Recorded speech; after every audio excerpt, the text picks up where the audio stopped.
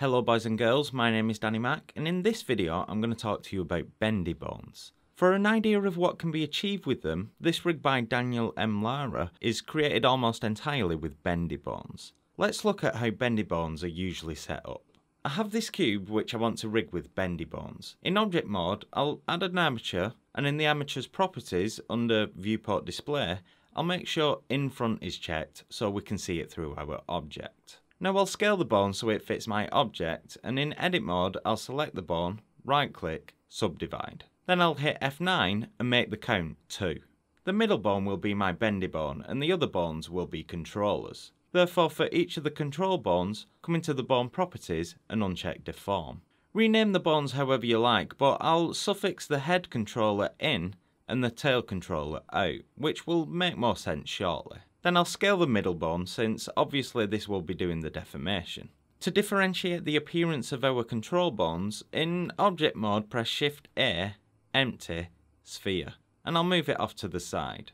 Now with the armature selected, I'll Control tab into pose mode, and for each control bone, I'll go to the bone's properties tab, navigate to viewport display, and set the custom object to be the empty. Play around with the scale if you need to, and then I'll hide the control shape. Now in object mode, I'll select the object, shift select the armature and press Ctrl P with automatic weight, which will skin the object to our bone.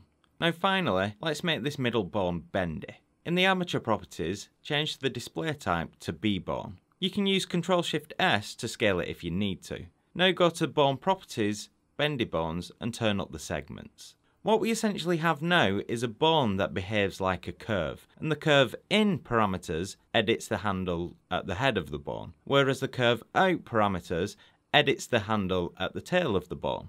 If I go into pose mode, you'll see what I mean, and I'll just add a subdivision surface to our cube to make it smoother. Now if I play with these parameters, we get a really nice effect, but the great thing about it is that these parameters are also available in edit mode. And what this means is that if your object isn't straight to begin with, you can fit the bendy bone to match your object.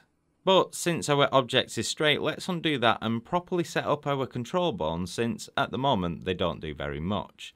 First, unparent the bone out controller in edit mode by pressing Alt P, clear parent. Then in pose mode, select the bendy bone, and in the bone constraints tab, add a stretch 2 constraint.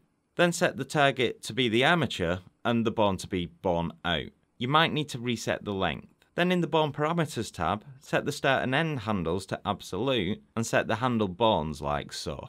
Now go off and play because it's a lot of fun. If you enjoyed this tutorial, please like the video and share it with your bendiest friend.